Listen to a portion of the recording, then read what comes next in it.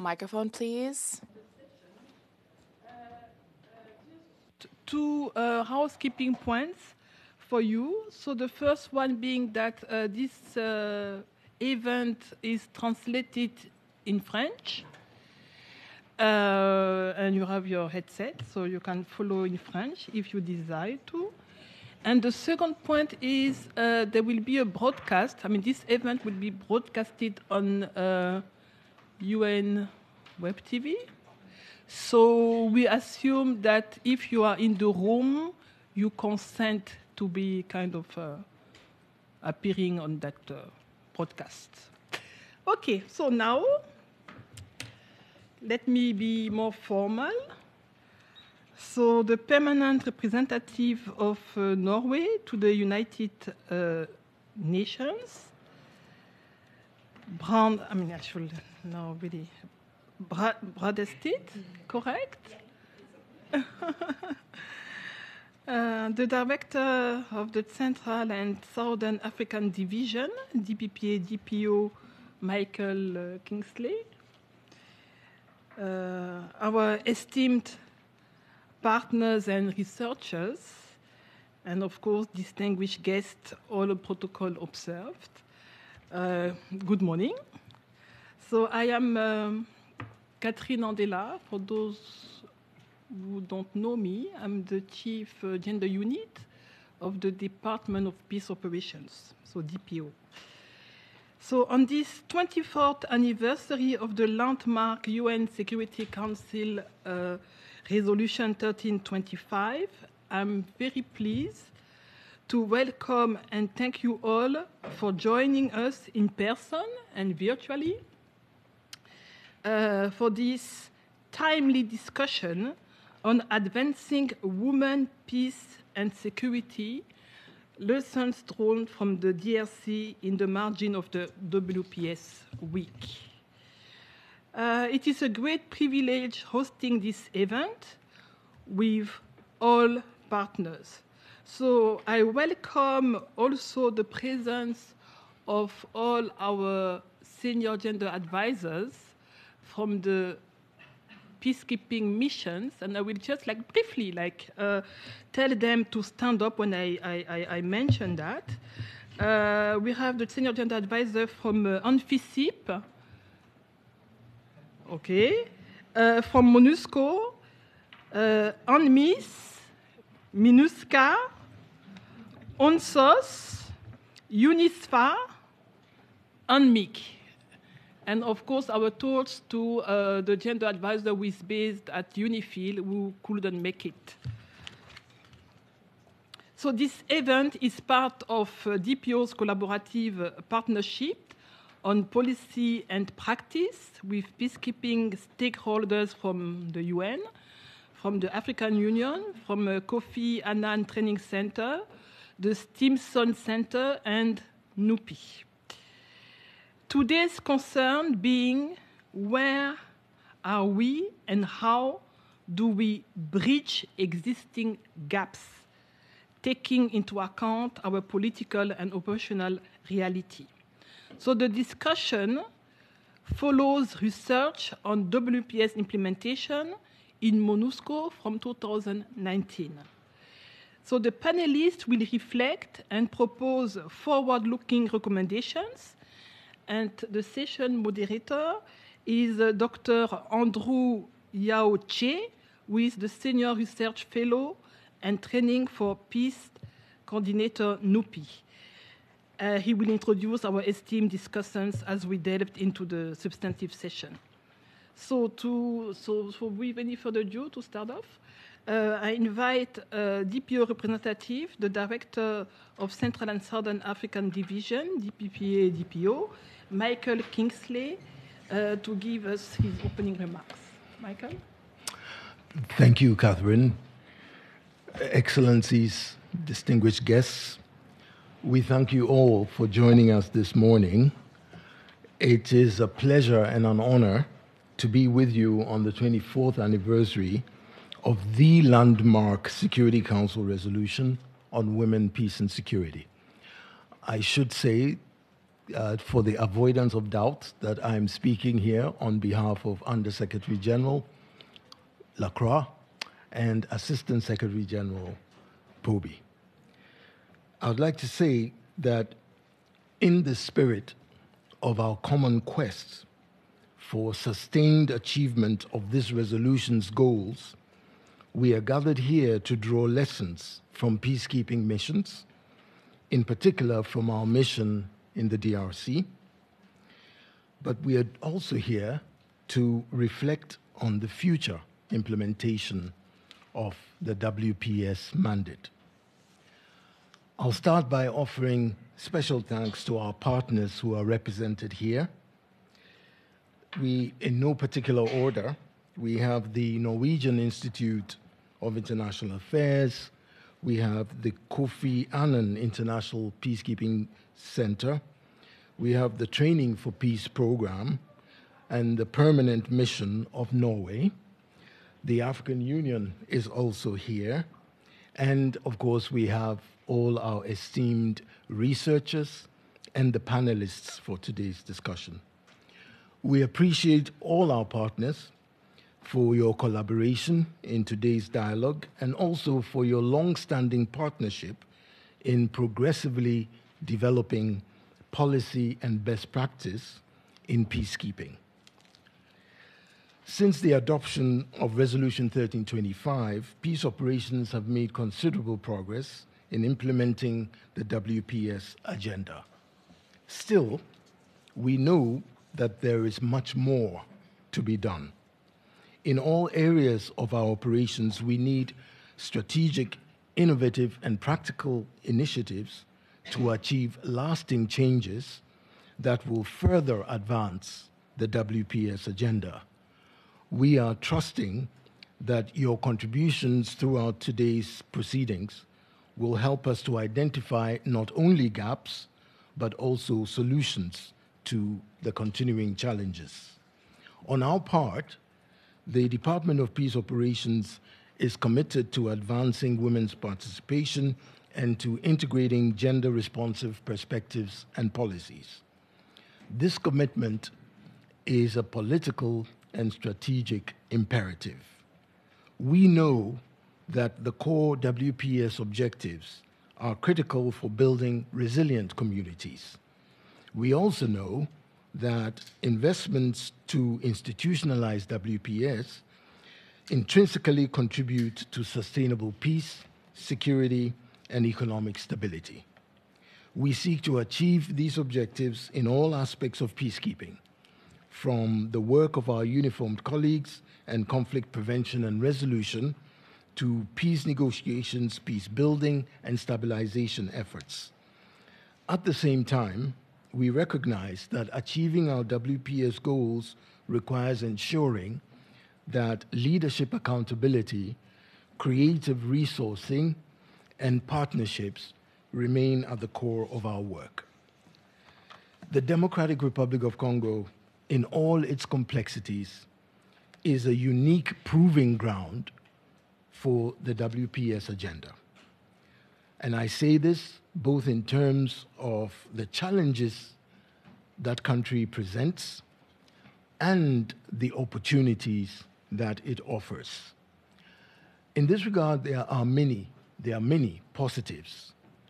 To his credit, President Tshisekedi demonstrated his commitment to the WPS agenda in appointing the DRC's first female prime minister, and this was alongside other women cabinet ministers.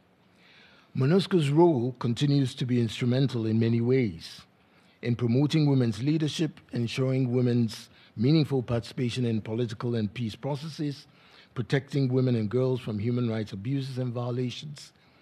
We commend MONUSCO's important efforts to promote the participation of women voters and candidates during the 2023 general elections. This illustrates the impact of effective collaboration between host governments and the United Nations. In late 2002, the mission also supported the participation of women during the third round of consultations between the DRC government and representatives of armed groups and communities. We must build on this progress to further enhance the meaningful participation of women in all political and peace processes. Distinguished colleagues, while applauding the DRC's many advances and MONUSCO's impressive work, and I must say, not only MONUSCO's impressive work, but the impressive work being done by all the colleagues here representing all the other missions, I want to recognize you at this point. We have DRC in the title of this morning's gathering, but that takes nothing away from the work, excellent work that is being done by all of you. So while we applaud the many advances that have been achieved and the impressive work around our peacekeeping operations, we should also acknowledge that the goal of transformative change and equality remain painfully elusive. For the WPS agenda, many challenges persist in peacekeeping. They include the dominance of power politics, with shrinking political and civic space for women's meaningful participation, perennial security threats, militarism and protection concerns, entrenched social and cultural inequalities, and funding constraints. These and other impediments collectively undermine our efforts and investments across the board. Bridging the gaps and accelerating WPS implementation in our missions require all of us to redouble our concerted efforts. Each one of us has an important role to play, whether as member states, UN entities, regional organizations, civil society organizations, think tanks, or academia. The WPS agenda will not implement itself. Ultimately, that requires political leadership, genuine and shared commitment from stakeholders, and sustained funding. These are the ingredients for realizing, ultimately, the objectives that we share. In crisis and conflict situations, we need to step up our efforts to harness the full potential of contributions from women. In all contexts, we must ensure that gender is recognized and meaningfully discussed, and we must bear in mind that women's rights and the protection of women and children are fundamental elements of international humanitarian law and human rights law. This means that advancing WPS is not optional. It is mandatory and obligatory for everyone. Today, with all of this in mind, we have an opportunity to learn from the past and to be better prepared for the emerging challenges of today and tomorrow. Please join me in believing that our exchanges this morning will make an important contribution to our collective efforts to advance the protection of women and to enhance their contributions to peace. We look forward to a stimulating and productive discussion. Thank you.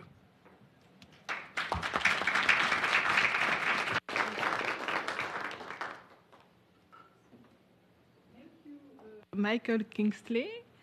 I now hand over to Dr. Andrew to take us through the session. Thank you. Thank you very much, Catherine. And thank you, colleagues, for being here today. We'll move swiftly to our first presentation or section. So I'd like to quickly introduce the lead authors. The first is Lisa Charland, who is a senior fellow and director of the Protecting Civilians and Human Security Program at the Stimson Center. And she is joined by Dr. Jenny Lorentz, who is a senior fellow with the Norwegian Institute of International Affairs, who conducts research on women, peace and security and gender in relation to peace processes, peacekeeping, peace building and security sector reform. After that, we'll then move to our panel discussion. You have the floor.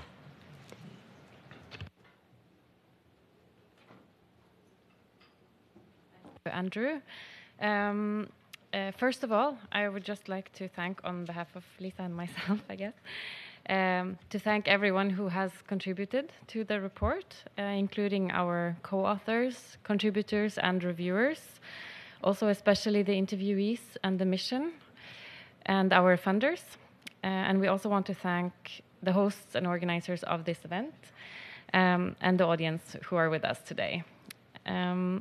So this report, which is available in full on NUPI's website, nupi.no, this report is a result of a collaborative effort between many individuals and institutions, and it examines how MONUSCO has worked to implement the WPS dimensions of its mandate in the period from 2010 to 2021.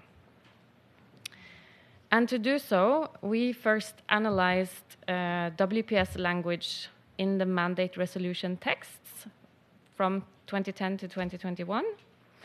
And this analysis showed both a quantitative and a qualitative expansion of WPS language in the mandates in this period. So quantitatively, there was a substantial increase in the number of references since 2013, with the highest number recorded in 2021. When it comes to the qualitative or thematic expansion, WPS language in MONUSCO's mandates reflects, on the one hand, overall trends in UN Security Council mandates, such as the gradual inclusion of language that encourages women's participation in conflict resolution, conflict prevention, and peace and security processes. And on the other hand, the language reflects the developments in the situation on the ground, including the continued emphasis on preventing and responding to violence against women. The second and the main part of the analysis in the report focuses on how and to what extent the mission has been able to implement the WPS elements of its mandate, and what factors have impacted on the ability of the mission to achieve the mandated goals and tasks. And this part is based on an analysis of documents and interviews with mission personnel. And I will hand over to Lisa Charlin now, who will share some of these key findings and recommendations from the report. Thank you so much, Jenny, and thank you to all of you for joining us today. And I echo the thanks that Jenny has extended to our partners, co-authors, funders, and particularly those in the mission who engaged with us on this research. At the outset, I briefly wanted to note, so this report has followed the methodology that we've used for upon studies, and that was adapted to focusing on the women, peace and security agenda. So in this study, we focused briefly on 4 explanatory factors: matching mandates and resources, primacy of participation, improving gender responsiveness and also addressing gender assumptions and stereotypes, and building trust in a protective environment. So how do we look at people-centred approaches? In the interest of time, I'm just going to highlight 3 brief findings from the report, and we would be happy to go into other points later in the discussion.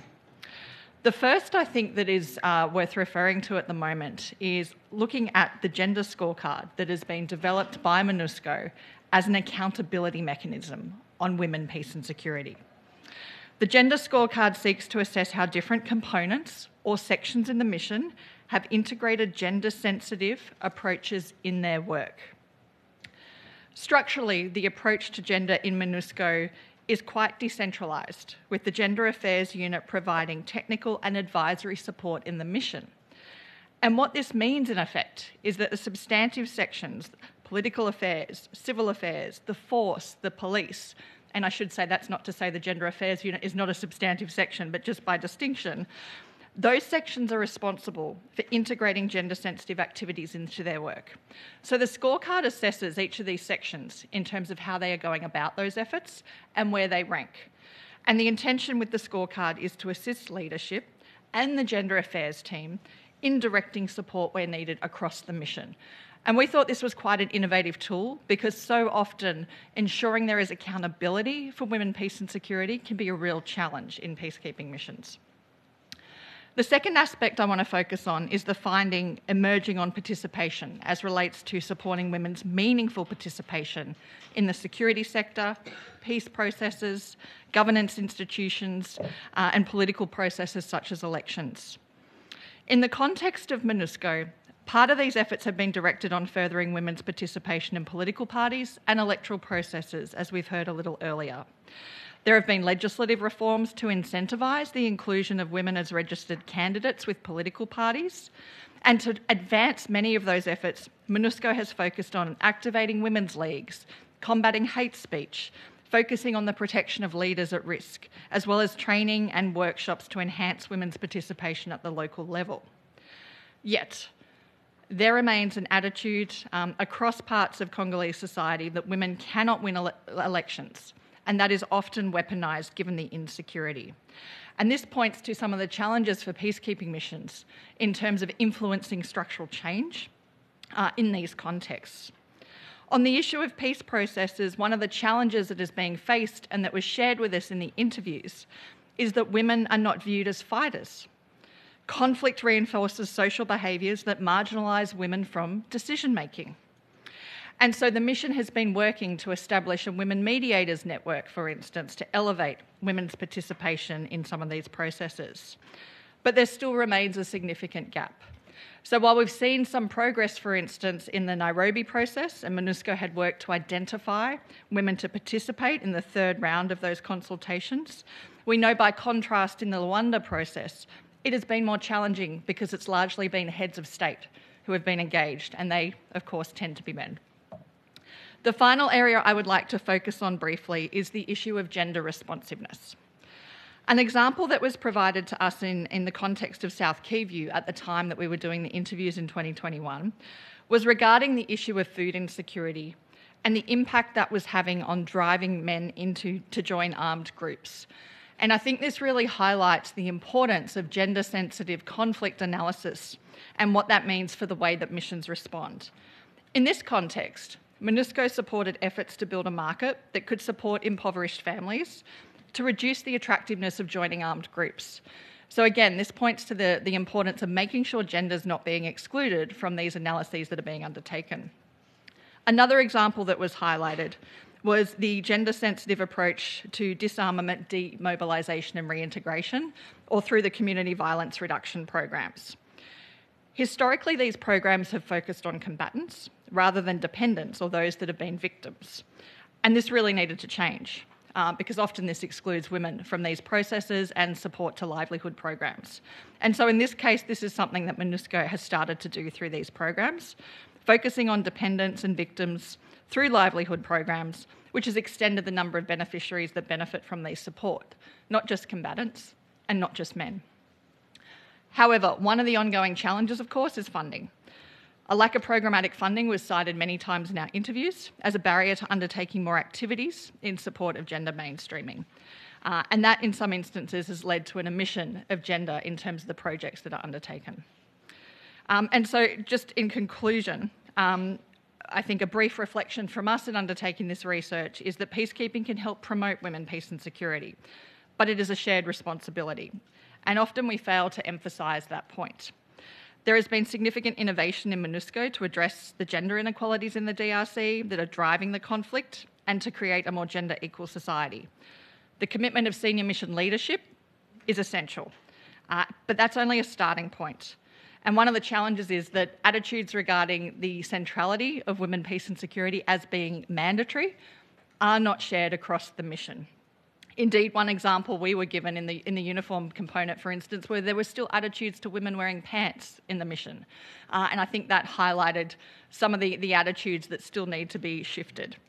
So the challenge for MONUSCO moving forward will be how to ensure that WPS remains a priority as part of the transition process and when working with partners in the region, both in terms of other peace operations and UN entities, as well as governance institutions, civil society and local organisations. Thank you.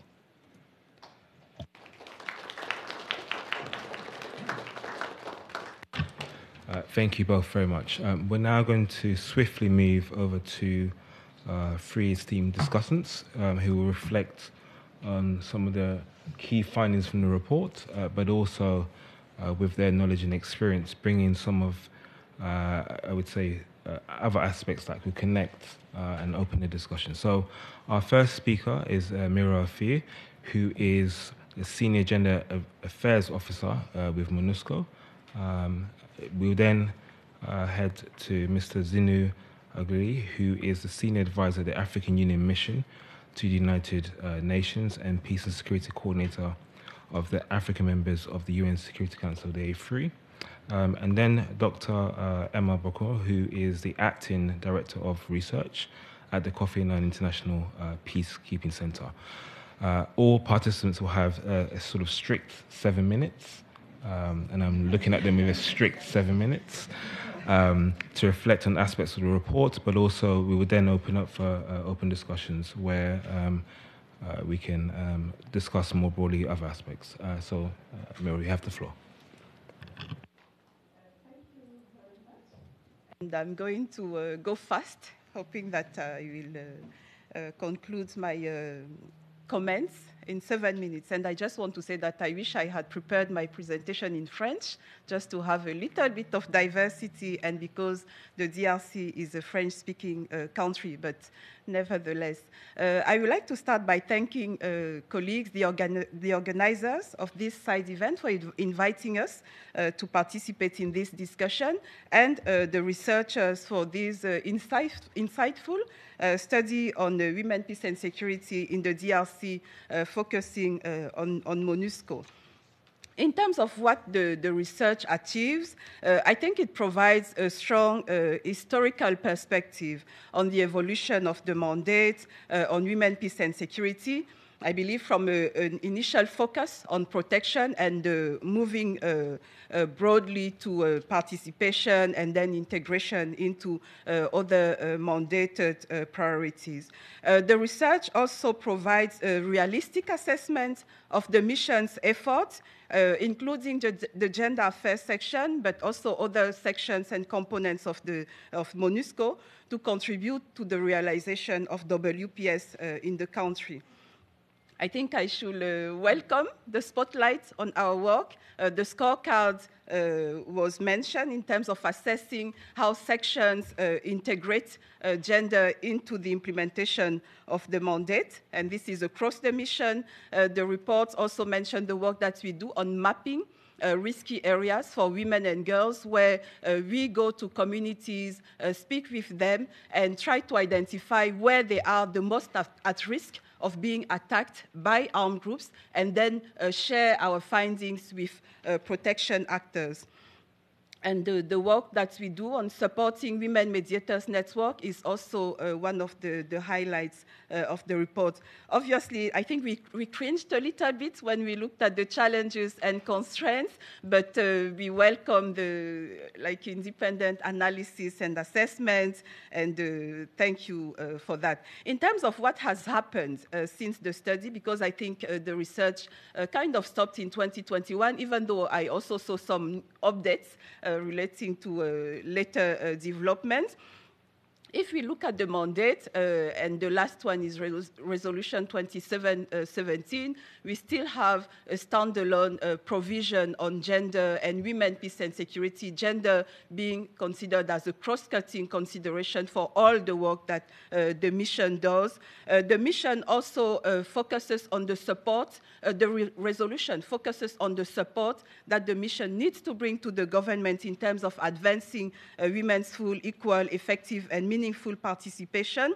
It reaffirms the role of women, but also youth, which was innovative in terms of their role, again, in prevention, management, resolution of conflicts. And it underscores another innovation, I will say, the importance of localized approaches to addressing women's needs in conflict, which also helps us to move forward in terms of localizing national action plans and the 1325 agenda. The mission also focuses, but this has been going on already for a couple of mandates, on gender analysis, especially in the Secretary General reports.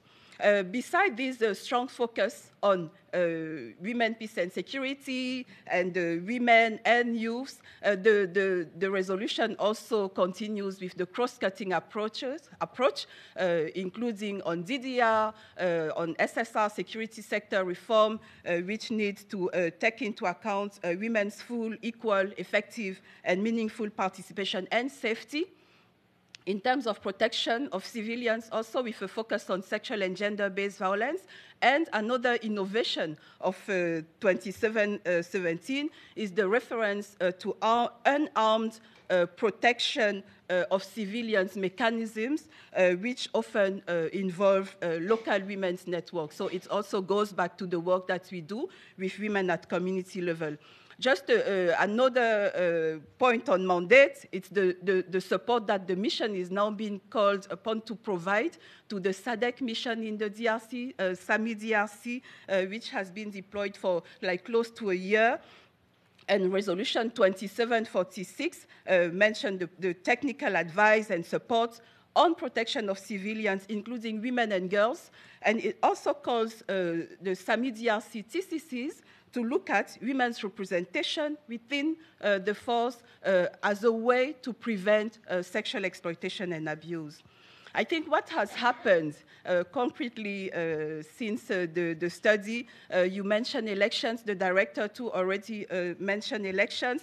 So in terms of statistics, yes, we had 50% of women registered to vote. We had an increase of women candidates, 17% of all candidates, for example, to the national legislative elections were women.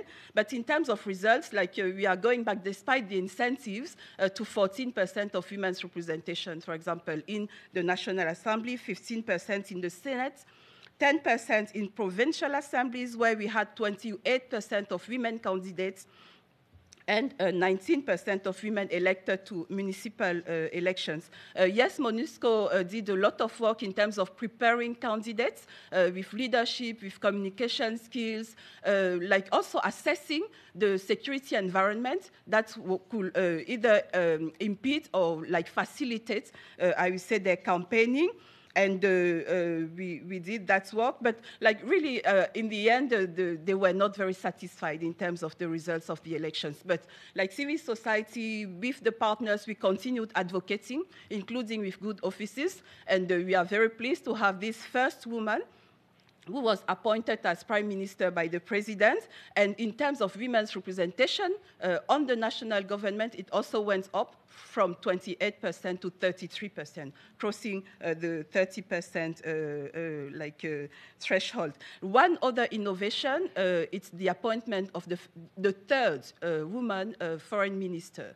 And I think in terms of women's participation and leadership in peace processes, it also makes a difference. I don't know if you have seen the photos of the Luanda peace process. Yes, essentially male, especially like when they were all male foreign ministers, but now with Minister Kai Kwamba, we have like a different image of the peace process, but women are continuing to mobilize because it's not just about having one woman, even in leadership position, that will make the difference, but we need to have meaningful inclusion of women, but also of gender perspectives in the discussions of the peace process.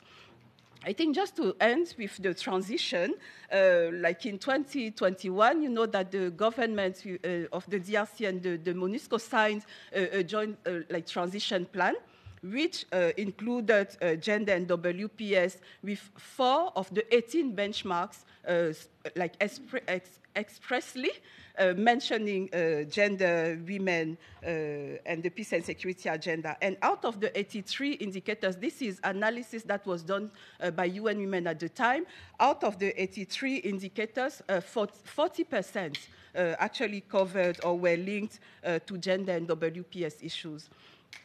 Things moved very fast, and late 2023, we were now talking of the disengagement plan. So again, the government and the mission worked on this plan that was endorsed by the Security Council and which was considering the 3 phases of the mission's disengagement. The disengagement had a specific line on women, peace and security, and youth, peace and security. And in terms of, I would say, rolling out or implementing that disengagement plan, internally, the mission set up a steering committee with different working groups on transition, specifically seeing how we will working with agencies, funds, and programs to support national authorities at the mission's exit. There was also a working group on base closure and TCC, PCC withdrawal, personnel and welfare, communications and logistics. And from the gender affairs sections, we were actually tasked to see how to integrate gender and women, peace and security in the work of these working groups, and we did that. In terms of implementation of the disengagement in South Kivu, we moved from a specific priority on women, peace and security, youth, peace and security, to integrating gender and WPS across the 4 priorities of the provincial transition plan: protection of civilians, human rights, strengthening the rule of law and state institutions, and support to DDR, community recovery and stabilization. And what we also did for the disengagement in South Kivu was to work with UN Women to ensure that the work that the mission had been doing on gender and WPS was continued, taken forward, and we provided gender capacity while UN Women committed to implementing programs, and we signed an MOU. I think moving forward, and it's the last part, I will say that we need to continue, obviously. We are still working on transition, on disengagement, even if there is no specific dates. And we are continuing to strengthening local capacities for implementing the WPS agenda with the establishment and strengthening, for example, of local steering committees with UN Women, with funding from Norway, and we did that work especially in Ituri. I can also mention that the work that needs to continue and on ensuring that women are involved in early warning, local protection committees, and contribute to their protection. I think I can stop there because there are many other points. Thank you. Thank you very much. Thank you. And apologies to rush you, but time is not on our side. Zinu, you have the floor, please. Thank you very much, my brother Andrew. Let me recognize the ambassador of Norway and my big brother also, Michael Kingsley, for also being here. And of course the partners, Simpson Center, NUPI, KIPTC, and I would say maybe more importantly, the Department for Peace Operations for pulling all of this together and also inviting us.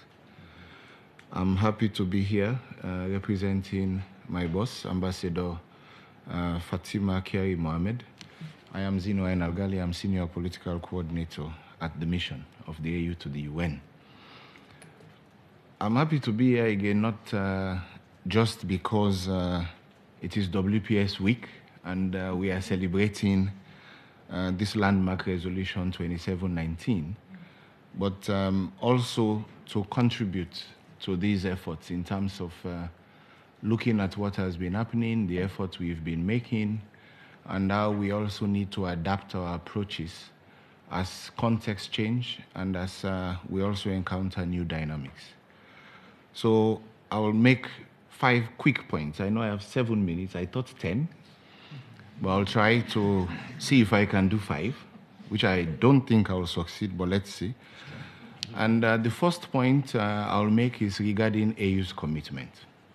And you will bear with me if I don't talk a lot about UN peacekeeping. I will talk a lot more about AU's efforts and AU peace support operations and other broader efforts. So on AU's commitment, I am sure all of you are aware of Agenda 2063, which is our own vision and aspiration. And Agenda 2063 has aspiration 6 that specifically emphasizes gender equality and representation, as well as participation of women and girls in peace and security efforts and development initiatives.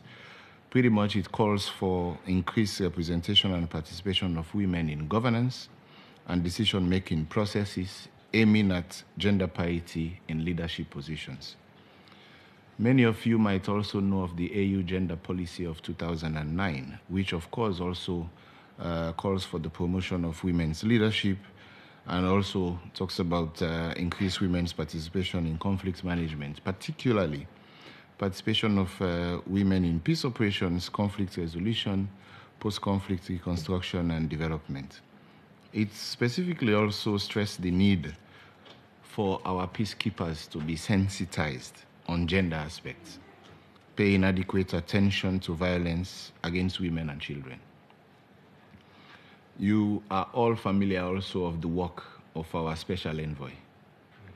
And Madam Diop and her team have been doing great work, briefing the Peace and Security Council, following the guidance of the chairperson of the AU Commission, and facilitating a lot of important efforts, including ensuring that we have recognition of the critical role that women play in mediation, in peace building, conflict prevention, and resolution. Again, I'm sure you all knew about our Gender, Peace and Security program that had been within the Department of Peace and Security, but then that program ran from 2015 to 2020. And then with our new structure as part of the reform of the AU Commission, we now have the Political Affairs, Peace and Security Department, which has one of its directorates, that is the Conflicts Management Directorate. So Gender, Peace and Security now is a unit within the Office of the Director for Conflict Management. So not a program anymore, but a unit. So more fully established in that regard. And that program then, which is now a unit, now facilitates implementation and monitoring of what we call a results framework on monitoring and reporting on implementation of the WPS agenda. And that monitoring framework spans from 2018 to 2028. And the team is working to finalize a strategy that will also guide scaling up of implementation of this results framework. And this results framework and the gender strategy has three key pillars. One includes existence, ensuring that existence of instruments to promote women's participation in AU-led peace and security efforts. Second, efforts undertaken to integrate gender and women's perspectives into peace and security initiatives and activities. And three, measures taken by the AUC to capacitate our peace operations personnel in ensuring that they respect and promote women's rights and prevent sexual, gender-based violence, including sexual exploitation and abuse. So these are key aspects that not just reiterates our commitment, but also outlines the efforts that we are making and the instruments that guides us in all of these efforts. My second point then, I will want to highlight quickly some examples of how we've been mainstreaming gender in peace operations. We've been doing that and then realized that we need an assessment to capture it. So in between 2020 and 21, we actually did an assessment looking at how we've been doing that in PSO, but then specifically looking at AMISOM. And the assessment took note that within the mission in Somalia, we have what we call a protection, human rights, and gender unit that facilitates all this work. And then we incorporate all these aspects together. And many of you might have heard about our AU Human Rights Compliance and Accountability Framework. So this is a more encompassing and overarching framework that includes our efforts to ensure respect and implementation of all the obligations of international humanitarian law, international and human rights law, as well as conduct and discipline in this regard. So we took note then that gender is part of all of that, and that's how our units in the missions are structured. And then we coordinate gender activities within this broad framework. But then we wanted to understand the specifics of what we've been doing on gender issues. And we realized then that there is need for a specific gender policy in this regard. And currently, the colleagues that are working on the gender unit, like I mentioned, within the Director's Office and the Peace Support Operations Division focal points for gender, they're actually working on elaborating the outcomes of the assessment and its recommendations into a policy and a strategy. But I will just highlight a few other points in this regard to indicate that in 2021, we also adopted a doctrine on peace support operations. There we, of course, talked about gender mainstreaming, including child protection and all those issues in peace support operations. Under our compliance framework, we have a suite of policies that includes policy on sexual exploitation and abuse, conduct and discipline. Just last week, we were looking at a policy on remedial action in terms of looking at how to ensure our response and remedial action is quite robust in addressing these aspects when at all these aspects are violated, because the first aspect we try to do is to ensure prevention first before response and then see how to remedy these issues. And we also ensure that gender mainstreaming is part of planning of our operations. And that when we launch those missions and in our management of those missions, these aspects are part of it, and in our reporting. So even our reports to the Council also cover these aspects. We took note also that we talk about increased participation of women in peace operations. But then when, for instance, I was head of peace support operations in Addis, I noted that in our notes verbal to our member states, when they second officers or give contribution, they still give us more men. And we realized that they also cannot give what they don't have. So we then took note that one aspect of advocacy then should be that we encourage our member states that they increase the intake of women in their uniformed forces, so that when we ask to our notes verbals for contribution, that they don't just give us the women they have, but they give us women that are qualified and can make the meaningful contribution in higher level positions of leadership to make the difference. For instance, you will see in Somalia, for instance, our police commissioner is a woman. And we are happy for that, because we don't just want military personnel that are just part of the troops that are doing just tactical level work, but that they are part of the senior mission leadership and decision-making cadre. Again, we try to make sure also that in our mandates that these key aspects are there. So the aspect of protection, the aspect of prevention, the aspect of empowerment, so that in our efforts to support host states and their institutions, we help them with policy development, laws, and a number of other capabilities that will enable them to also take these things forward. Not just when we are there in terms of the support we provide for them to do it, but again, for them to institutionalize it so that even when our missions would have been liquidated, they will be able to continue these aspects. So we make sure also that even though pre-deployment training is not part of our responsibility as the AU, but that of troop and police contributing countries, in terms of the standards that we provide for them to follow, that we make sure they take note of these aspects and it is part of pre-deployment. And when we do pre-deployment verification, we check for these aspects. And we make sure that these are also aspects that are part of our in-mission training, so that we sensitize even the personnel that are already on the ground. And our lessons learned aspect takes note of this within the context of our human rights compliance framework. But again, I think the assessment we had, like I mentioned, is one key aspect.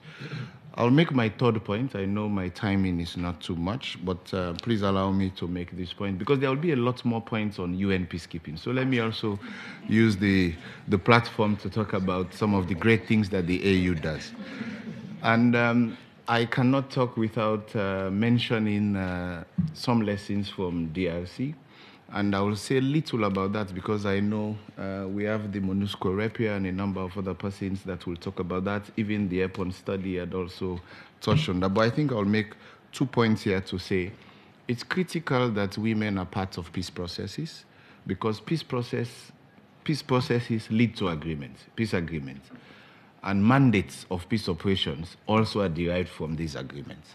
So that's how missions have their tasks. So it's quite critical then that we have women leaders that had their forum last week as part of the efforts of our champion for peace and reconciliation, the president of Angola. And I think from the AU side, we are quite happy with the outcome of that engagement. So we took note of a couple of aspects, looking at the continental results framework, which I mentioned, which, again, like I said, outlines a number of aspects. Second, that a mechanism has been proposed to include women leaders that will support local women's perspective and inclusion and contribution to mediation efforts and all these aspects. And then thirdly, that the whole efforts of DDL will also take note of gender perspectives, and that we should also ensure that we advocate for the strengthening of women's peace networks, because we need to be able to utilize those capacities and capabilities at community level to then be able to popularize these initiatives at all levels. My last point then will be that, again, I took note that the organizers want us to talk about forward-looking aspects. And my sister here, who is the chief of gender within the UN, had also been part of the work we've been doing in terms of elaborating the modalities of UN Security Council Resolution 2719. And paragraph 13 of that resolution specifically emphasizes the importance of implementing Resolution 1325. And all of this, of course, points to ensuring that the full, equal, and meaningful participation of women is prioritized, including, as appropriate, through the deployment of women as part of our operations. Again, I've mentioned some of the efforts we are undertaking in this regard. And within the roadmap that the UN Secretary General and our chairperson of the Commission just endorsed on Monday, 3 key aspects are outlined there. One is that we should conduct an assessment to look at the efforts that we've undertaken and the extent to which we have implemented 1325 in peace operations. So for me, it would be good working with the UN colleagues, of course, with our colleagues in Addis. Beyond what we did in our assessment, what more can we say we need to look at and learn lessons from and take forward? Secondly, we are already working on the point that is in that roadmap talking about having a gender mainstreaming policy or guideline. But then to see how we can also learn some lessons from the UN in terms of how you've been doing it, and what more we can add to the draft that we have that we actually plan to take forward to engage with other key stakeholders on early next year. And then lastly, to look at what key operational planning documents that we have that are still useful for utilization or that we can revise or also elaborate, taking note of a number of other developments. So we look forward to working with the UN in that regard in terms of the implementation of this also landmark resolution on financing of peace operations. And I cannot stop talking without indicating that Sierra Leone held a session of the Council last month during, in August, during their presidency, looking at WPS in the context of transition. And I'll just make one point there before I keep quiet, which is that as missions draw down, what efforts are we all going to continue making to make sure that the gains that we would have made, whether through the peace agreements or through the efforts of peace operations and the support to local authorities, whether from central government or at community level, that those gains are not reversed? How do we ensure that women continue to have security and are protected? And how do we ensure that that empowerment drive that we would have infused into our efforts in supporting the country continues? That they institutionalize it and take all these efforts forward, not just in laws, but in implementing all these aspects and ensuring that these efforts are sustained. I thank you.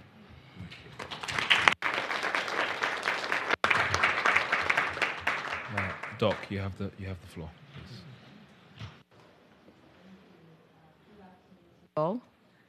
It's a pleasure to be here. I don't think I have anything else to say, Andrew.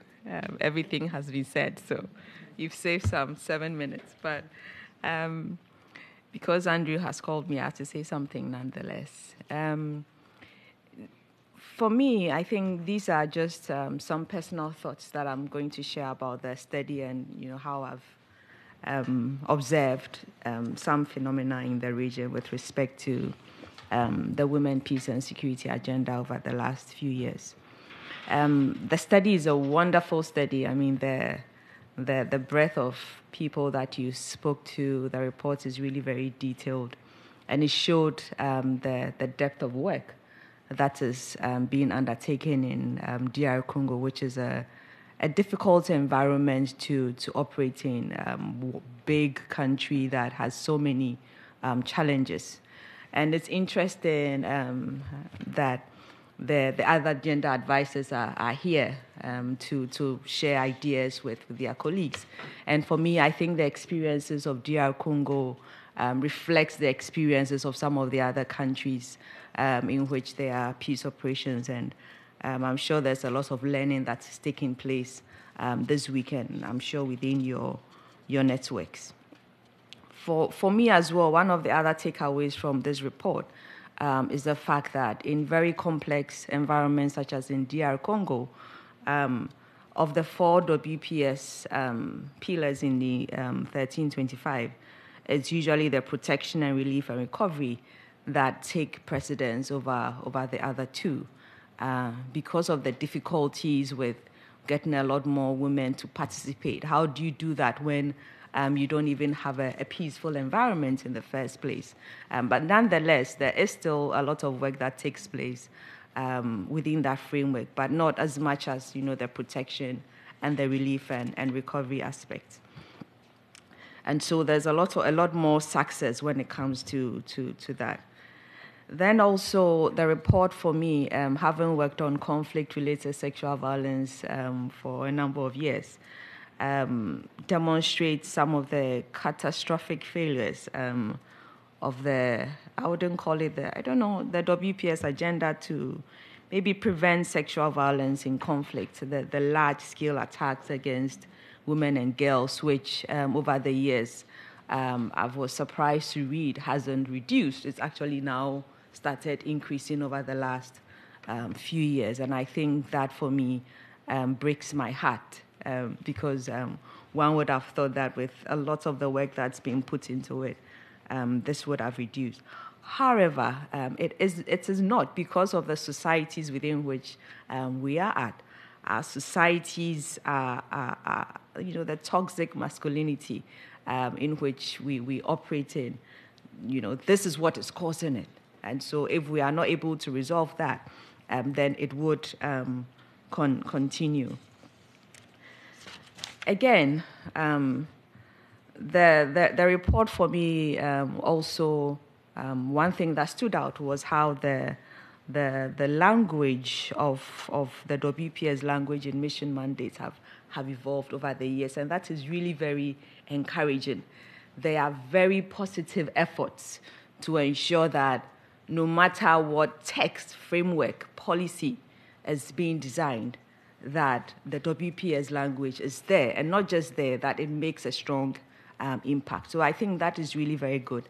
And it resonates, I think, listening to Zeno talking, it's even cascaded down to, or up to the regional organizations and the sub-regional organizations in terms of ensuring that WPS makes a strong impact in all the regional documents that are being done.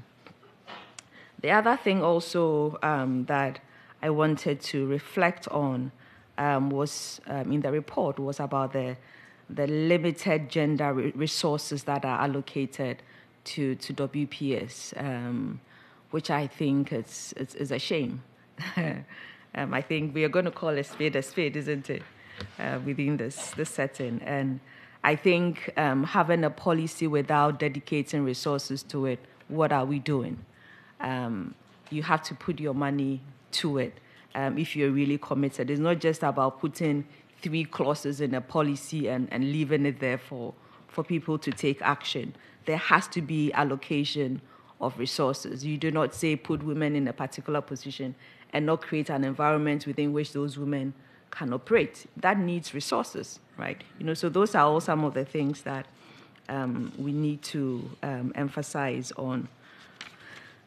And then maybe just a few more points about implications for maybe the work that I do in the region and some of our colleagues do in the region. And I think Zinu alluded to the fact that within the Political Affairs, Peace and Security Commissions, there has been active steps to have gender units, gender advisors, which even within ECOWAS wasn't the case. So I think there's a lot of effort in that. And so I think there has been significant learning and sharing of experiences between the UN and regional organizations, which I think is a very good point. And Zinu already touched on the roadmap, which it's good to know that it's been accepted and that there are key WPS indicators within it. And I think beyond that, it's important that the accountability measures, the monitoring, the evaluation, all include WPS aspects if we really want to take it seriously. Because as the report noted, and as we all know, there really hasn't been any UN peacekeeping mandate since 2014. And so a lot of the new mandates are evolving in the regions.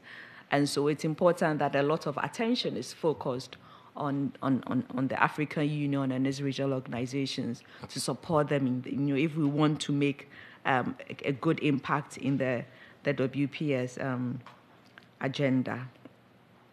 And obviously, similar to the UN missions, the nature of regional peace operations is such that the protection as well as the relief and recovery will take precedence over the others because these are strong peace enforcement mandates. And so we still need to find a way to bring in the WPS agenda there and ensure that it's taken seriously. And it's actually interesting to note that maybe just for information, recently ECOWAS has deployed a gender advisor to their mission in Guinea-Bissau, which hasn't been the case. So I think this is really very, very good. And then the other thing that I also want to emphasize is the need to, and this came out a bit in the report about working very closely with women's organizations, grassroots organizations, because a lot of the time, when it comes to the participation aspect and some of the relief and recovery efforts, they take precedence and they do a lot of the work there in the places where we all cannot be all the time. And so it's important that we work very closely with those organizations and for the AU, ECOWAS, which have very strong civil society groups, ECOSOC, WACSI, that we work very closely with these organizations to support the work that we are doing. And then for me, at the training level, as a trainer, I think sometimes we take it for granted that because we talk so much about women, peace, and security, everybody knows what it is. Everybody knows what we want to do. But you'd be surprised that in a training session, when you start talking about some of the gender issues, there's really very little knowledge. Even for yesterday, we had a session where some of the gender advisors even need training, lots of skills. And so beyond a lot of the talk, we need to train people and not take it for granted that everybody knows because there's a lot of noise that is being made. There is a lot of ignorance out there. And so we should not take it for granted. And then finally, just my concluding thoughts, just my final thought on the fact that, listening to Mireille, listening to Jenny and Lisa shows that a lot of work has been done. And I'm sure when we open the floor and we listen to colleagues from the field and at the headquarter level, people will talk about a lot of the work that's been done. I think sometimes you can feel really very frustrated that you are not making the impact that you think you should. But it's also little steps, little successes, and sometimes when you read the reports, the EPON report, you think, oh, so what has been achieved, right? What was prevented? But I think for those in the field, it's little successes, when a little girl is able to go to school without, being attacked, when a woman that has been raped get a little bit of support, and, some psychosocial support. So it's those little successes that I think should propel us to the next step. So, but there's still a lot of work to do. Thank you so much for your attention. Thank you very much. So we have a strict 20 minutes, a very, very strict 20 minutes for questions and for colleagues in the floor, but also online as well. So when you are called upon, please just quickly introduce yourself and have a succinct question. Not a statement, just a quick question. I emphasize that so that we can get as many people in as possible. And what I'm also going to do is I'm going to request that if the gender advisors who are in the room from the field, if you could take the first 3 questions, and then we'll go to others as well. So you have preference over other people. So I'll open the floor for the gender advisors. If they want to ask the question, please. And then yes, please, yes. I don't know how to operate the mic, so. Okay, so. Thank you very much. Thank you very much. My name is Kasumi Nishigaya. I am Senior Gender Advisor of UNMISS, South Sudan. And I have a question about the study. I'm very interested in the role of the international, international human rights instruments, or even regional instruments. Like in the case of UNMISS, it's relevant to talk about African Union related regional human rights instruments. I want to know to what extent they have also played the role in terms of localizing the principle of that message into, the empowerment of women. What kind of roles that also the mission played in, populating the awareness across the stakeholders and concretizing actions of the national institutions, civil society, and also citizens overall. So thank you. Thank you very much. Oops, I think I'm calling here. Okay. Good morning. Good morning, everyone. I'm Judith Mirembe from UNSCR Somalia, and my question goes to African Union. And thank you very much for that elaborate discussion that we've really had on the research. Just to hit back to just discuss about the support that the African Union is providing in Somalia.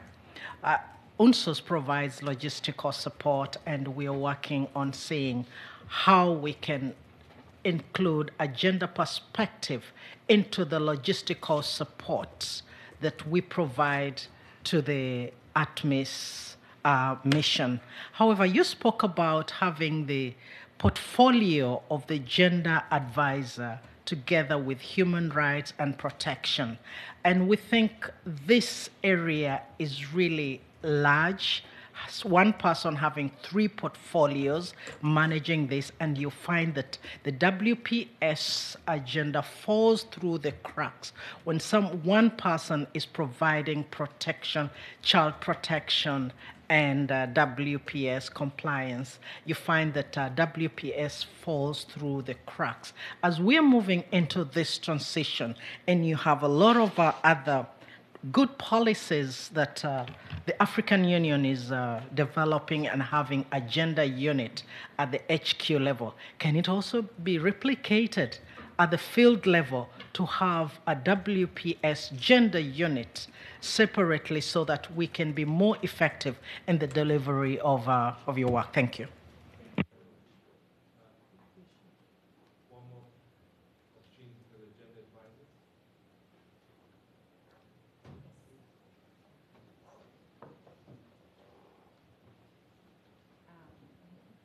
Thank you so much. I'm Habi from UNMIC. And for me, it's a very great report, hearing and having some background of a little bit of MINUSMA, because I was also a gender advisor at MINUSMA, and we see some great success and some challenges and gaps that we can learn from. Having also been right now in Kosovo, in UNMIC, where we have 3 other missions, where when we do the best practices, lesson learned, with AU, with this 2719 resolution, there are some lot of rooms where we can learn from and see what did not work well in Mali per se or Congo, and also what have worked well in the Kosovo UNMIC side, and what we can do more. So this is something that I wanted to make a comment, and the main for me is resources. When I see these good policies, good strategies being written, what are the resources there that we take advantage from when we're talking about this transition from the AU, from the UN? What can we learn and how can we do it better? Thank you. Excellent. Thank you so much. Okay, so we have 3 questions. I'm going to point to Muriel to answer the first one in 45 seconds. Zinu, 45 seconds on the UNSOS, please, if you can. And then the third question, maybe to both of you and anyone else that wants to chip in. Sorry, time is, I know, hate me. I know, but time is not on our side. So I'm trying to get as many questions as possible. Please, Muriel.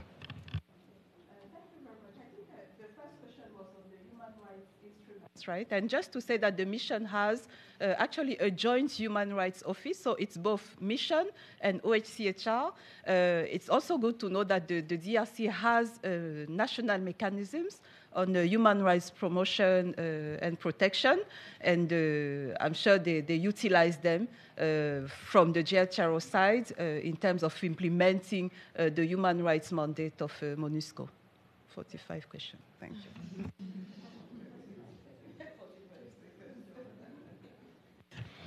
Yes, no, thanks for the question.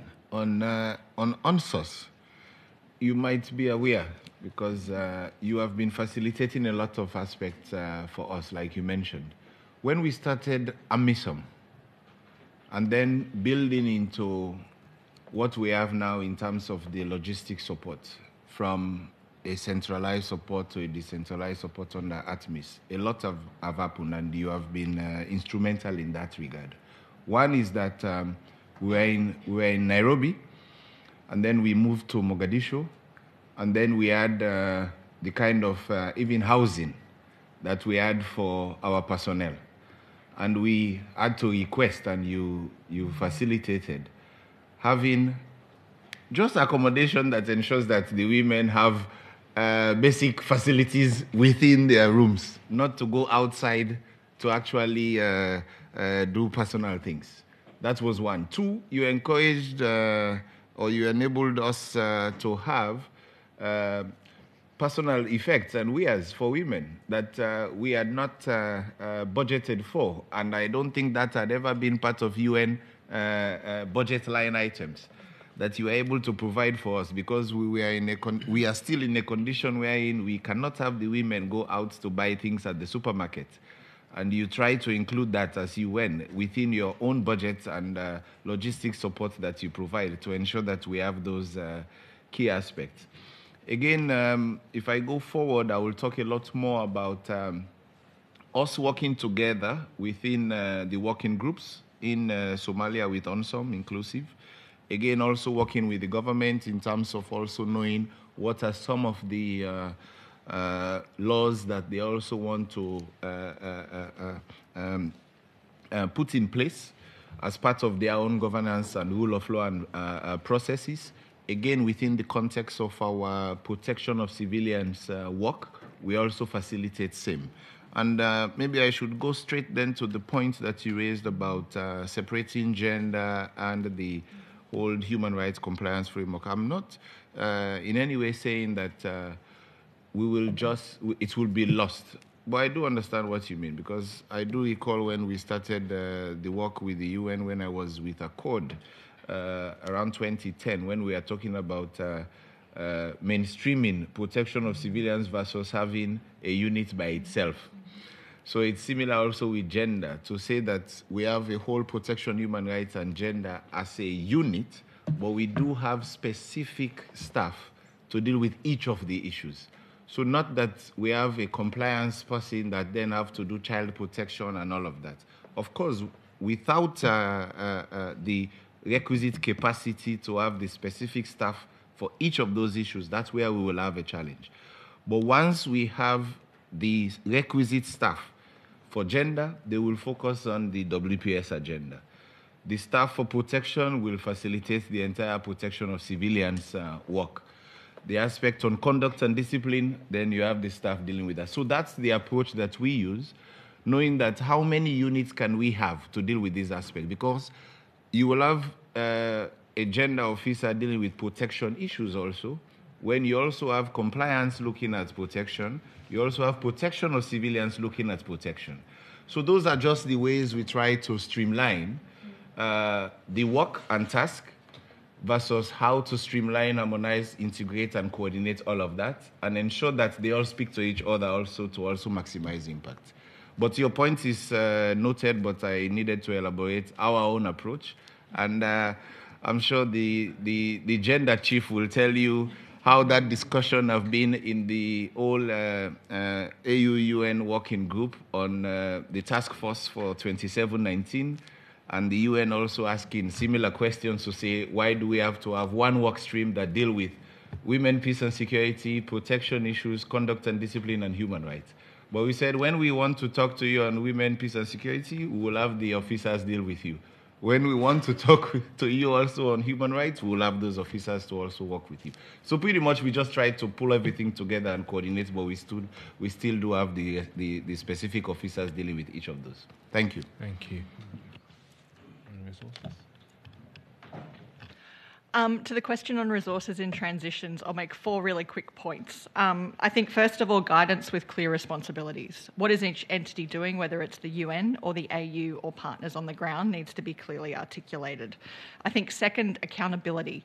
If you don't have accountability in place at the end of the day, you're not going to be able to move forward in implementing recommendations, and I think that's why the gender scorecard was quite innovative. And I think holding accountability not just for leadership, but everyone across the mission. This is a skill you need.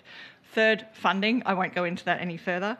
And then fourth, I think political will. You need the political will. And if you don't have that at the end of the day, you are not going to find progress in this space. And I will wrap it up there just before 45 seconds. Thank you so much. Okay, one more wave of questions. Are there any more questions, please, gentlemen? Okay, so we have, I see 6 hands. Yeah. Oh, it's 7. Okay. We'll go here, the 2 gentlemen here, and then over here, and then over here, please, yeah? Yeah, 7, yeah. Brilliant. Good afternoon. Thank you very much for this opportunity. So my question is coming from a recommendation that was made in another forum yesterday concerning the rotation of military gender advisors, because we know it's usually one country that has a different mission, that remains in different mission. My question is, between 2010 and 2021, from the report, what will you consider as the advantage of this system, and will you recommend that it's rotated instead of them being the same from the same country? You've got to introduce yourself quickly. Dr. Anna Mensah from KIPTC. Thank you.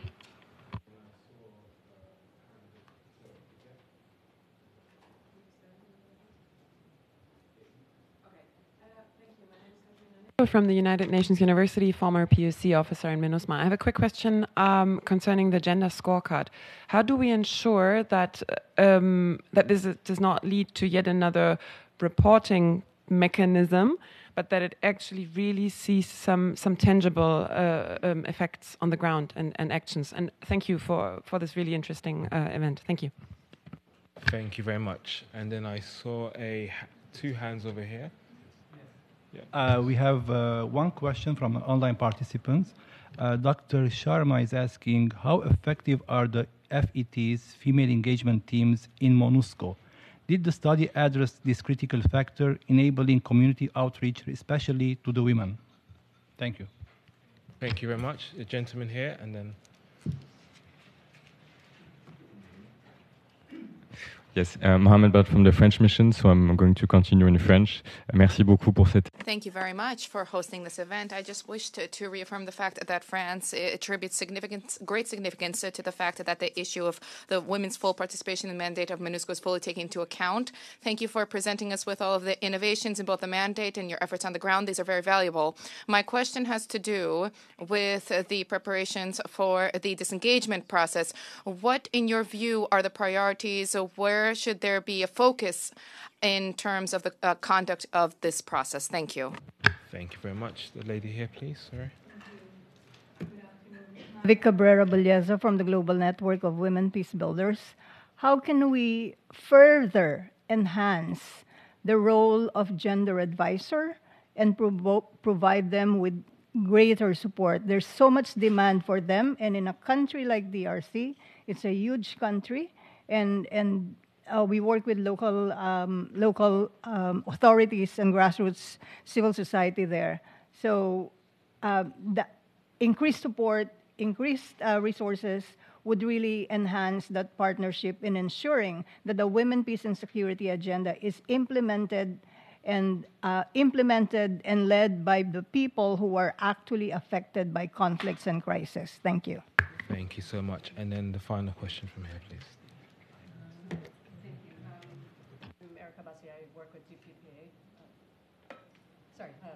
My name is Erica Bassi. I work currently with DPPA, but until last year was the Deputy Director of the Joint Human Rights Office at MONUSCO. I think that I just had a quick question. We've heard some recommendations, but I think from my experience, there does tend to be a fragmentation of the WPS agenda within peacekeeping missions. The Human Rights Office has its Senior Women's Protection Advisor, the force, the police have their own initiatives on WPS, and then there's also the Senior Gender Affairs Advisor. So just a question as to some recommendations. We heard about the gender scorecard, but other recommendations as to how to ensure a cohesive WPS agenda within a mission. Thank you. Excellent. So we have 6 questions. First on rotation, second on targeted effects, third on FCT and effectiveness, fourth on the preparation for disengagement, the fifth on enhancement of gender advisors, and the last one on, if I sum it up correctly, fragmentation between the missions as well. So who would like to respond on which one first? Shall we go to, yeah? Yeah.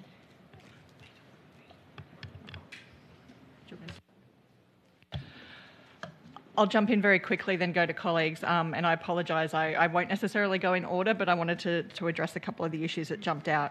To start first on the question of fragmentation, I think one of the challenges here is ensuring coherent leadership within the mission on WPS, making sure it's prioritised, and I would say making sure there's not just a focus on quantitative indicators, but also looking at the qualitative narrative around what is happening in the mission. And sometimes there's a tendency to elevate the statistics. They're very easy to grab in disaggregated data, but I think there is also a need to focus on the qualitative. On the disengagement process, I can't stress enough, I think, the importance on national capacity and making sure there is a mapping and understanding of needs as missions start to draw down. And then very briefly on the question around female engagement teams, one of the challenges is when you're bringing in national capacities in a peacekeeping mission is trying to find liaison assistants or local capacities who can engage and work with the force, who also happen to be women, either because of education or cultural restrictions or a whole host of things. And while that doesn't go specifically to female engagement teams or mixed engagement teams, making sure you find those local capacities is really key to making sure that the mission can engage with local communities. I'll stop there and let others jump in. Andrew? Thank you so much.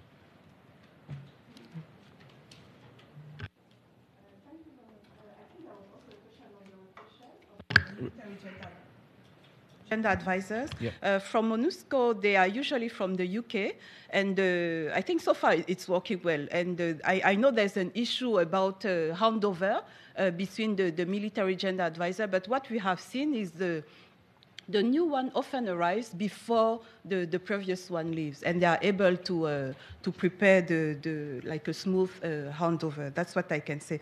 In terms of gender, the gender scorecard and how to make sure that it has like a concrete impact on the ground, I just want to say that the gender scorecard by itself will not make changes. I think it's part of a set of tools for monitoring, for reporting, for accountability. And linked to that, I just want to go back to the question on the resources. Like when we look at the budgets of peacekeeping missions, they are huge. So I think we probably, and member states, could do an improved work, I would say, in terms of tracking allocations made to gender and WPS within the missions budgets. I think it's something that we can do. In terms of the female engagement teams, I think there's also to improve their engagement, not only to move towards mixed engagement teams or patrols or platoons within the militaries, but also to strengthen the collaboration between military and civilians so that we have a stronger analysis and then like attempt of response to the needs of the communities. Pour le désengagement. On the disengagement, I'm happy to be able to speak French. So, I think that regarding this process, well, the priorities have already been established. But if we're looking ahead in the process, of course, we need to keep protection of civilians as a priority. And I think that's also the idea that's been adopted now. Not with the withdrawal of the mission from an entire province. They should not do that without looking at the areas, the territories where civilian protection needs remain high. Also, I think we should also look at the priorities that have been established by the government and then work with the government to try and make progress on their priorities. We talk about this in DRC a lot, and yes, it's a priority of the government and of the mission, therefore. So we know as we prepare for the disengagement is aligned with those priorities. So to go back to the women, peace and security gender question, Congolese government has just adopted a national strategy on positive masculinity. And positive masculinity is also part of prevention of sexual and gender-based violence, for example, including in the security sector. And this is something that MONUSCO has been doing since 2019 with the FLDC, and it is now a governmental priority. That should probably continue. Was addressed, and I will. Pardon? Oui, oui. Et donc, I think was on fragmentation of WPS within the mission. It's fine. We have the gender affairs sections. We have a network of gender focal points. I think we also need to say that. We have about 30 gender experts within the mission who are in their respective sections and components and make sure that the work is gender inclusive, gender responsive. Thank you.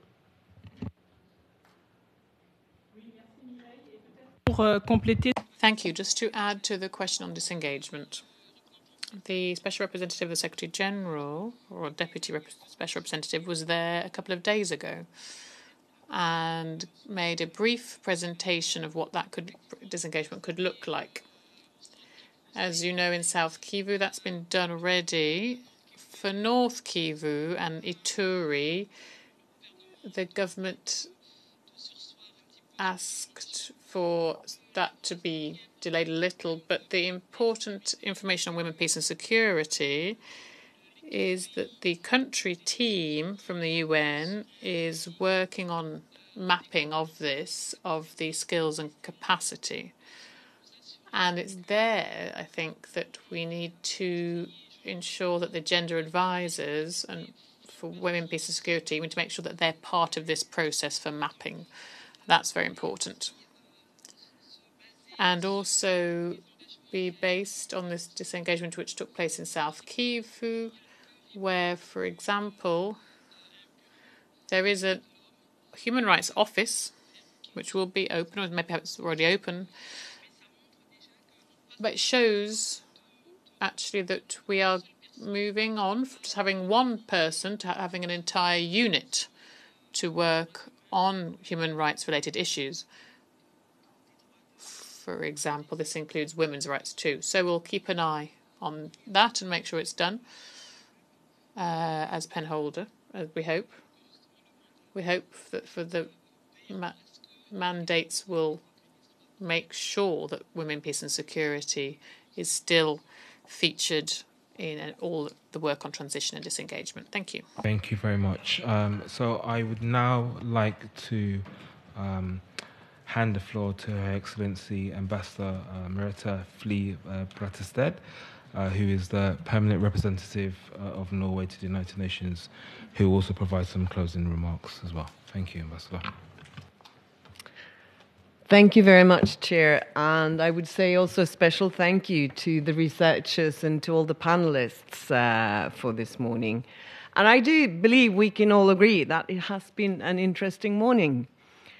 The lessons learned and the insights from the panelists about mainstreaming the women, peace and security dimensions into the mandate of MONUSCO should be considered in future missions. While the original mandate of MONUSCO had a rather narrow understanding of the WPS at the outset, it evolved over time to also include a more substantive focus on women's participation in conflict prevention and political processes. Two observations are made in this regard. First, it is critical to have the correct and necessary language in the mandate from the start, as this defines the boundaries for what is possible and what is not possible. Second, it is important to be able to evolve and adapt the mandate when necessary. However, none of this should be taken for granted. We see a more difficult environment today than ever before. Recent numbers show a disconcerting trend where gendered language and focus is not included in Security Council resolutions. Women, peace and security remains an important key element of Norway's security policy and in our efforts to promote peace and security in general. And we are very pleased to now take over as co-chair for the WPS focal point network this week. This gives us a platform to continue to promote this very important agenda. And in doing so, Norway recognizes the disproportionate impact of conflict on women and girls, but also women's vital contribution to peace and security for all.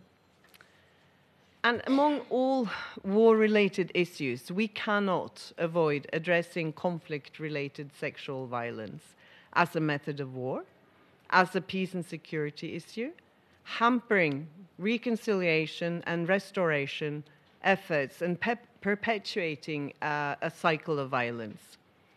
Conflict-related sexual violence continues to be widespread in the DRC, with devastating impact on the social cohesion, driving displacement and instability. So conflict-related sexual violence disproportionately, of course, affects women and girls and contribute to broader gender inequalities, while also obviously impacting boys and men. Norway believes that peacekeeping is a critical tool to address conflict-related sexual violence. When given the right mandate, it can contribute to a global prevention and response strategy. With the gradual withdrawal of MONUSCO, there is a risk of increased conflict-related sexual violence. Therefore, the transition process must be carefully planned, prepared, and supported to ensure that achievements in CRSV prevention and response is not lost. The Women, Peace and Security agenda in peacekeeping is an operational necessity and a priority for UN peacekeeping. We need to find ways to continue observing accountable, effective, and responsive approaches to a WPS mandate being implemented in all peacekeeping. We hope that the lessons and recommendations on women, peace and security approaches from MONUSCO will inspire further and future efforts in other UN peacekeeping missions. So with that, I would like to thank everyone who contributed today with insights, with knowledge, and with good questions. We look forward to continue working together to promote the WPS agenda and to challenge the backlash to gender equality that we are confronted with. So thank you.